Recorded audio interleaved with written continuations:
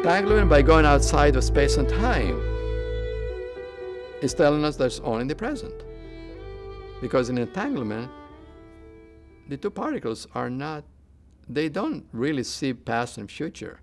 They only see an entangled state. And the entangled state is the present. That's why it doesn't matter whether it's billions, even billions of light years away.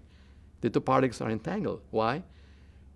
Because it's outside of space and time. If it's outside of space and time, then it is now. So that is the perennial message that, of course, mystical experiences tell us there's only the now.